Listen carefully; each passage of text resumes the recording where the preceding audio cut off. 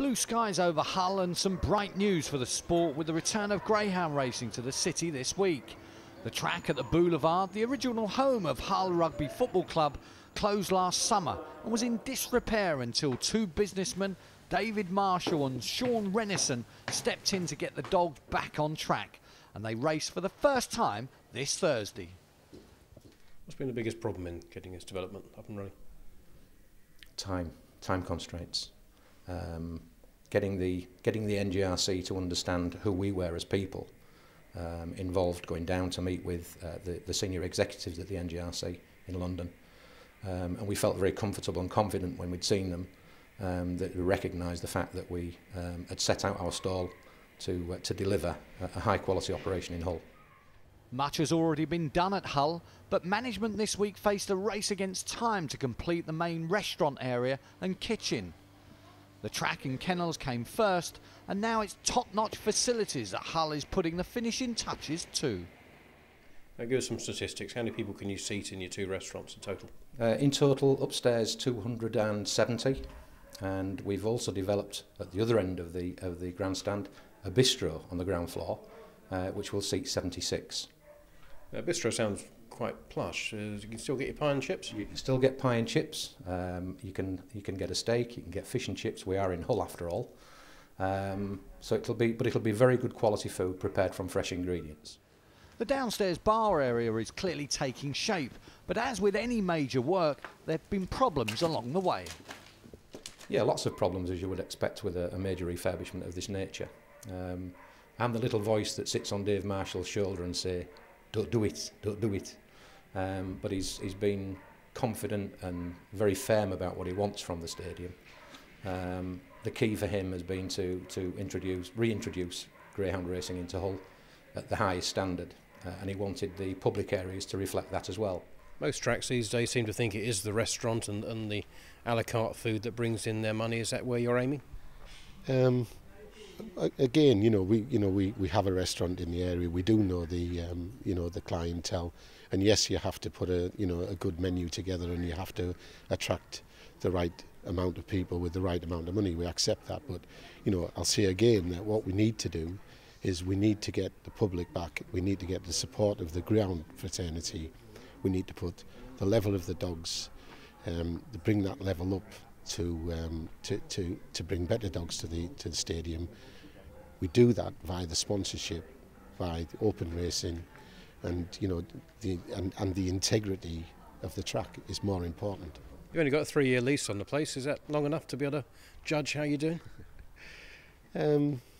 Well, we've hopefully Sean and I have done our maths correctly, and we think that the investment that we've put in, we'll have a return on that investment.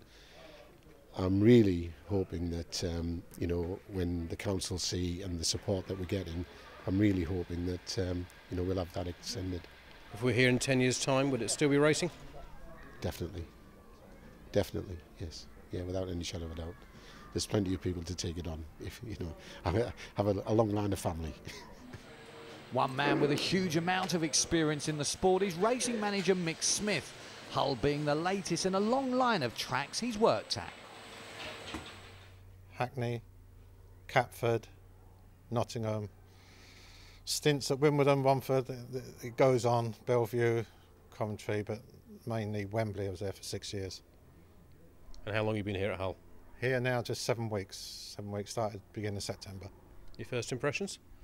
First impressions, it was really run down. I thought, well, I had a good look round, but talking to the two guys here, very enthusiastic. They sold it to me, the potential I could see.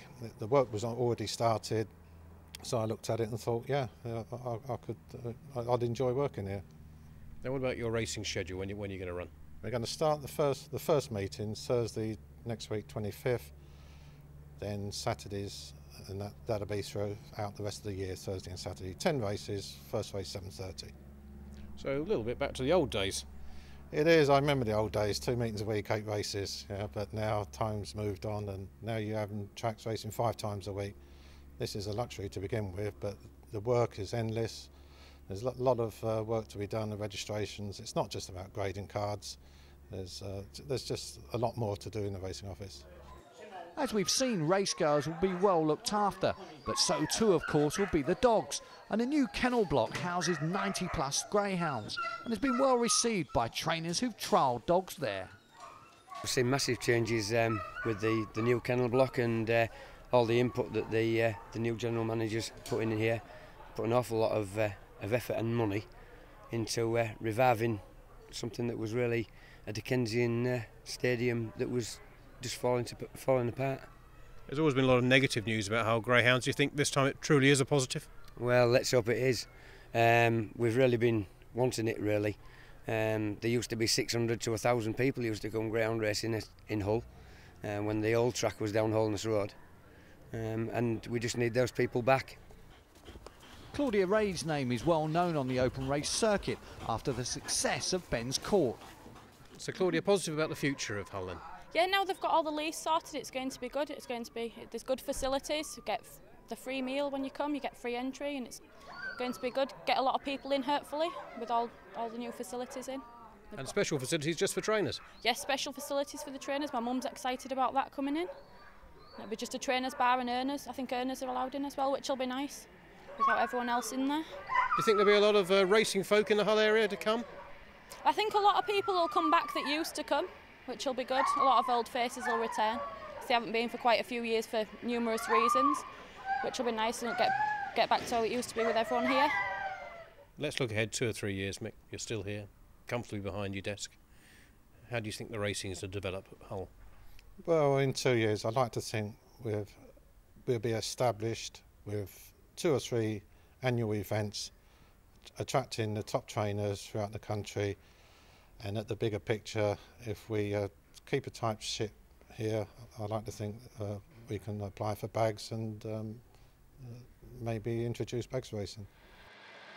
Ambitious plans for Hull can only be good news, and the return of racing 2 nights a week is almost upon them. Such has been the feedback, this restaurant will be full on Thursday, and it's hoped everything else will be ready for the grand open race gala, which sees Hull return to the fold. Now you're opening on Thursday. Do you think you'll be ready? Absolutely. No fear of that whatsoever. And I say that with a degree of confidence. But your other restaurant looks far from ready.